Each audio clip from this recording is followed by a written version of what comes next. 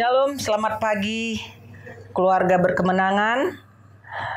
Di pagi hari ini kita akan diberkati dengan kebenaran firman Tuhan di dalam ibadah Saturday Morning Prayer. Sebelum kita diberkati dengan kebenaran firman Tuhan, mari kita bersatu di dalam doa. Bapa, kami mengucap syukur di pagi hari ini oleh karena kasih dan anugerah Tuhan yang begitu berlimpah di dalam kehidupan kami, Tuhan. Kami boleh ada sebagaimana kami ada. Dan kami masuk dalam ibadah yang luar biasa ini, Tuhan. Sebelum kami memulai aktivitas kami sudah memuji dan menyembah Tuhan. Dan pada saat hari ini, Tuhan, kami rindu diisi oleh kebenaran firman-Mu. Berfirman Engkau, Tuhan, biarlah firman-Mu itu, Tuhan, menjadi berkat di dalam kehidupan kami dalam menjalani hari ini. Firman-Mu itu menjadi penolong bagi kami. Terima kasih Bapa, kami buka hati kami sambut kebenaran firman-Mu. Di dalam nama Yesus kami berdoa. Haleluya. Amin. Puji Tuhan Bapak Ibu yang terkasih di dalam Kristus Yesus Tuhan. Pagi hari ini kita akan diberkati dengan kebenaran firman Tuhan. Sebelum kita memulai di dalam aktivitas kita sepanjang hari ini, lebih jauh lagi apa yang akan kita lakukan, terlebih dahulu kita mau diisi dengan kebenaran firman Tuhan. Mari Bapak Ibu kekasih Kristus Yesus Tuhan, buka Alkitab kita ambil dari 1 Raja-Raja 17 ayat yang ke-7 sampai dengan ayat yang ke-16. Kita baca dengan suara yang keras. Saya akan bacakan dari tempat ini. Demikian firman Tuhan dengan judul perikop Elia dan janda di Sarfat. Tetapi sesudah beberapa waktu sungai itu menjadi kering, sebab hujan tiada turun di negeri itu. Maka datanglah firman Tuhan kepada Elia, bersiaplah, pergi ke Sarfat yang termasuk wilayah Sidon, dan diamlah di sana. Ketahuilah aku telah memerintahkan seorang janda untuk memberi engkau makan. Sesudah itu ia bersiap lalu pergi ke Sarfat. Setelah ia sampai ke pintu gerbang kota itu, tampaklah di sana seorang janda sedang mengumpulkan kayu api. Ia berseru kepada perempuan itu, katanya, "Cobalah ambil bagiku sedikit air dalam kendi, supaya aku minum." Ketika perempuan itu pergi mengambilnya, ia berseru lagi, "Cobalah ambil juga bagiku sepotong roti." Perempuan itu menjawab, "Demi Tuhan Allahmu yang hidup, sesungguhnya tidak ada roti padaku sedikit pun, kecuali segenggam tepung dalam tempayan dan sedikit minyak dalam buli-buli. Dan sekarang aku sedang mengumpulkan 2-3 potong kayu api, kemudian aku mau pulang dan mengolahnya bagiku dan bagi anakku. Dan setelah kami memakannya, maka kami akan mati." Tetapi Elia berkata kepadanya, "Janganlah takut, pulanglah.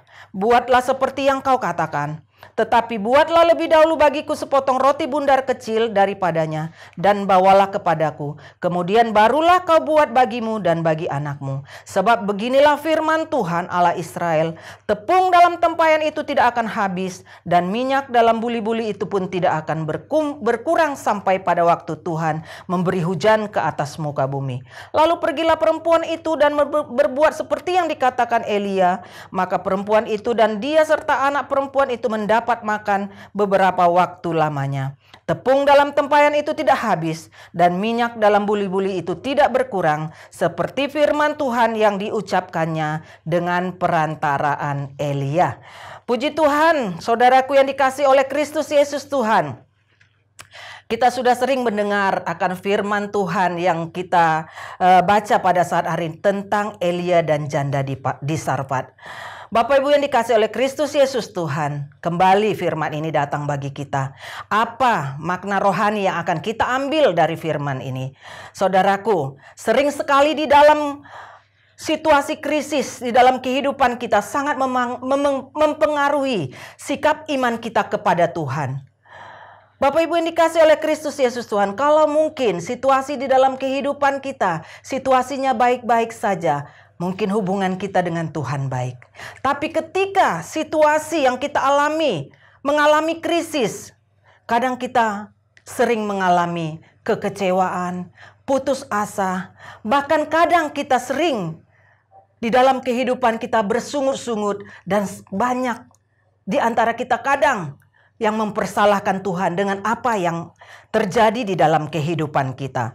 Apakah harus demikian yang kita lakukan sebagai anak-anak Tuhan? kita maunya menerima hanya yang baik, tapi yang tidak baik kita selalu mempersalahkan keadaan, mempersalahkan satu dengan yang lain. Terlebih kadang kita mempersalahkan Tuhan. Dari sini kita boleh belajar firman Tuhan yang kita baca pada pagi hari ini. Kita belajar dari hamba Tuhan, yaitu Elia dan janda di Sarfat. Dikatakan di ayat yang kedua. Coba kita baca di ayat yang kedua. Demi Tuhan yang hidup, Allah Israel yang kulayani, sesungguhnya tidak akan ada embun atau hujan pada tahun-tahun ini, kecuali kalau kukatakan. Elia berkata kepada Raja Ahab pada waktu itu, penguasa pada saat itu. Dia mengatakan, demi Tuhan yang hidup, Allah Israel yang kulayani. Karena kita tahu Raja Ahab ini adalah raja yang menyembah kepada Baal. Dia berbuat jahat, selalu berbuat jahat di mata Tuhan. Dia selalu menyakiti hati Tuhan. Tapi sebaliknya tidak demikian dengan Elia. Dia selalu beribadah kepada Tuhan. Maka yang dikatakan, demi Tuhan yang hidup, Allah Israel yang kulayani, sesungguhnya tidak akan ada embun atau hujan pada tahun-tahun ini, kecuali kalau kukatakan. Tuhan menimpakan kekeringan pada saat itu karena Raja Ahab ini sangat-sangat berlaku jahat di mata Tuhan. Maka kekeringan terjadi pada saat itu. Bahkan semua tanaman tidak bisa tumbuh, layu, bahkan ternak mati, bahkan kelaparan terjadi di mana-mana. Dan Elia berkata bahwa di tempat itu tidak akan turun hujan, bahkan lamanya 3,5 tahun. Jadi kita lihat, karena Elia begitu setia kepada Tuhan, dia melayani Tuhan. Tuhan tidak pernah kekurangan cara untuk menolong anak-anak. Walaupun pada saat itu kekeringan terjadi, tapi pemeliharaan Tuhan nyata atas kehidupan Elia. Tuhan berfirman kepada Elia.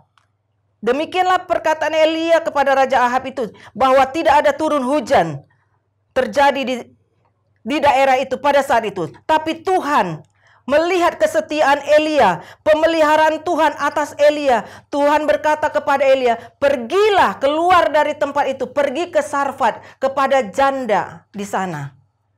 Tuhan ingin menunjukkan kuasanya, bahwa Tuhan ingin memelihara Elia, hambanya yang setia melayani dia. Bahkan dikatakan di ayat sebelumnya, Tuhan memerintahkan burung gagak untuk memelihara Elia. Kita tahu burung gagak adalah burung yang sangat buas. Dan Tuhan tidak pernah kekurangan cara. Tuhan penuh kuasa. Dia melalui burung yang sangat buas ini, dia memelihara Elia. Dia perintahkan burung gagak ini membawakan roti, membawakan daging kepada Elia. Coba kita renungkan. Coba kita pikirkan, burung yang sangat buas saja mampu Tuhan pakai untuk memelihara Elia. Bahkan ketika juga Tuhan memerintahkan Elia pergi ke Sarfat, Tuhan memerintahkan seorang janda untuk memelihara Elia supaya keberlangsungan hidup Elia terpelihara dengan baik.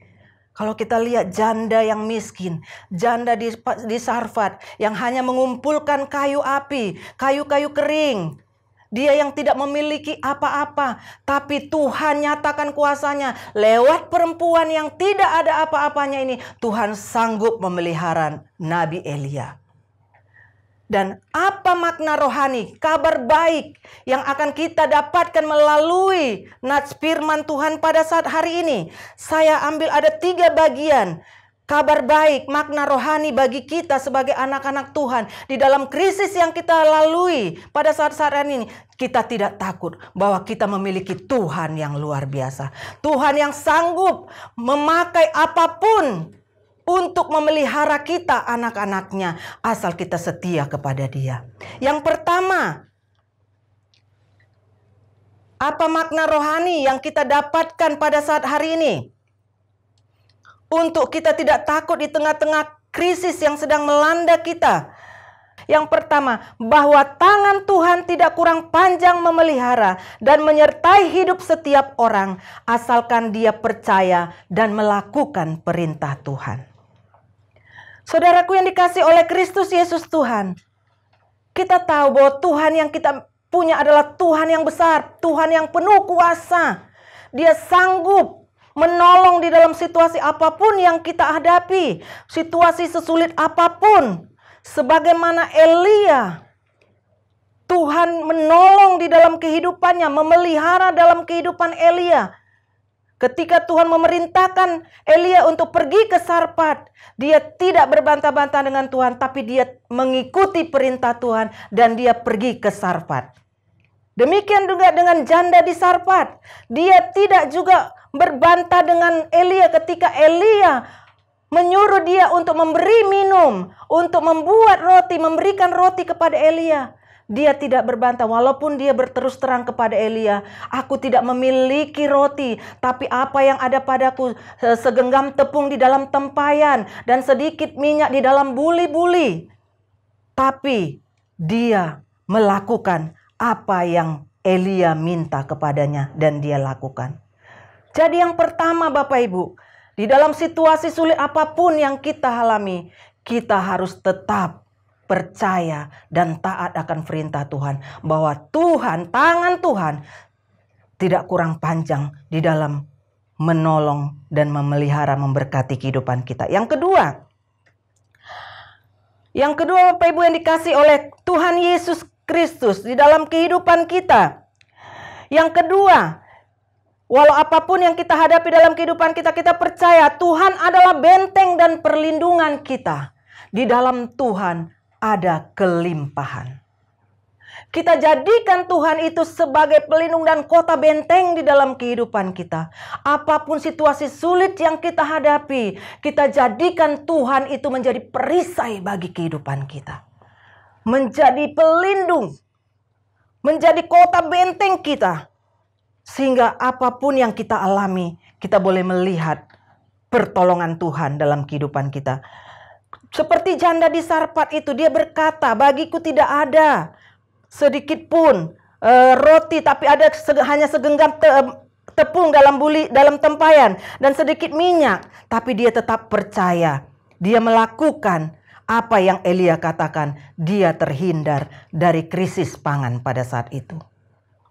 Oleh karena itu, karena Tuhan menunjukkan kuasanya bagi setiap kita, kita percaya, kita jadikan Tuhan menjadi pelindung dan kota benteng kita.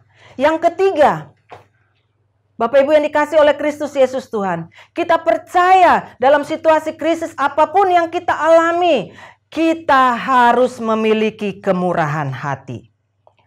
Kemurahan hati yang ditunjukkan oleh janda di Sarfat. Dia tidak menolak Elia ketika Elia datang kepada dia. Ketika Elia menumpang di rumahnya, dia tidak menolak. Ketika Elia meminta untuk supaya janda Sarfat ini membuat roti bagi Elia, dia tidak menolak, dia tetap melakukannya karena dia memiliki kemurahan hati. Kemurahan hati itu Bapak Ibu yang dikasih oleh Kristus Yesus Tuhan tidak pernah dihalangi oleh kita, apa kita kelebihan atau apa kita kekurangan. Kalau kita memiliki kemurahan hati, situasi apapun tidak dapat menghalangi kita untuk memberi. Karena kemurahan hati yang kita lakukan adalah dari hati kita yang tulus, benar-benar ingin memberkati satu dengan yang lain. Terlebih benar-benar ingin menyenangkan hati Tuhan. Jadi itu yang dilakukan oleh janda di Sarfat. Dia begitu mengasihi Tuhan. Dia begitu memiliki kemurahan hati. Oleh karena itu Bapak Ibu yang dikasihi oleh Kristus Tuhan, jangan takut, jangan khawatir. Apapun situasi krisis yang kita alami, belajar dari janda di Sarfat dan Nabi Elia. Berkat-berkat Tuhan itu akan mengalir di dalam kehidupan kita. Puji Tuhan, biarlah makna rohani, pesan rohani yang kita terima pada pagi hari ini, itu benar-benar kita renungkan dan lakukan dalam hidup kita. Kita berjalan di jalan berkat-berkat dan kemurahan Tuhan. Mari kita berdoa. Terima kasih Tuhan buat kebenaran firman-Mu yang sungguh memberkati kami pada pagi hari ini. Biarlah Roh Kudus Engkau mampukan kami untuk melakukan firman-Mu. Dan firman-Mu itu Tuhan terjadi menjadi rema dalam hidup kami, bertumbuh berbuah lebat dan bagi kemuliaan nama Tuhan. Kami percaya jika kami berjalan di dalam kebenaran firman Tuhan, berkat-berkat itu akan mengejar dalam kehidupan kami. Terima kasih Bapa, terpujilah Engkau kekal selamanya dalam Kristus Yesus Tuhan. Kami berdoa dan mengucap syukur. Haleluya.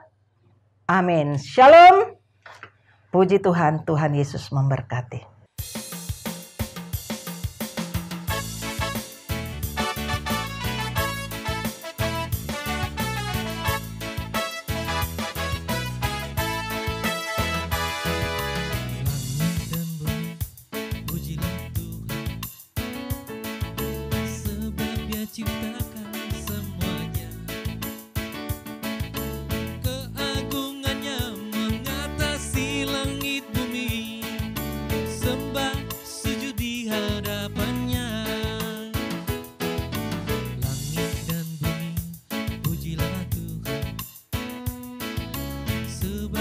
Ciptakan semuanya,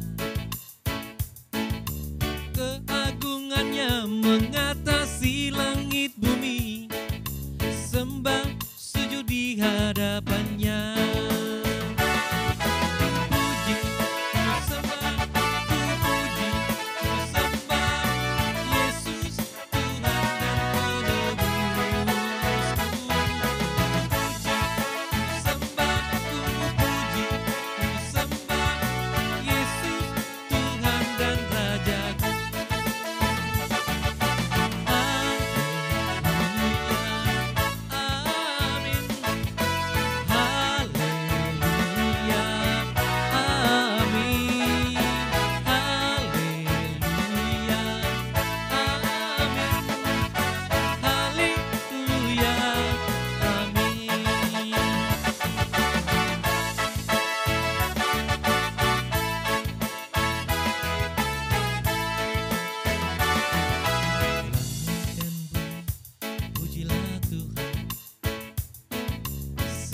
Dia ciptakan semuanya, keagungannya mengatasi langit bumi, sembah sujud di hadapan